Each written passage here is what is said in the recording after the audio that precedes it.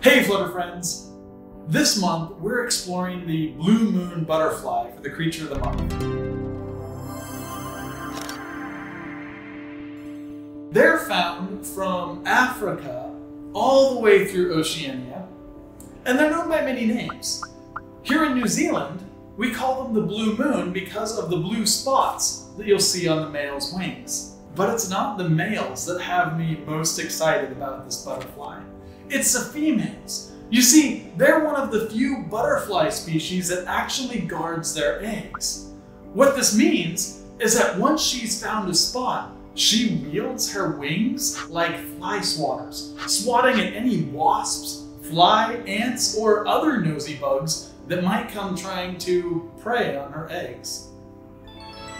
This unique fact makes the blue moon my favorite for the month. So now I'm curious, what's yours? Tell me about your favorite butterfly species in the comments below, and don't forget to like and subscribe if you want to see more content like this. I'm Jonas. Thanks for joining me, and don't forget to keep being curious.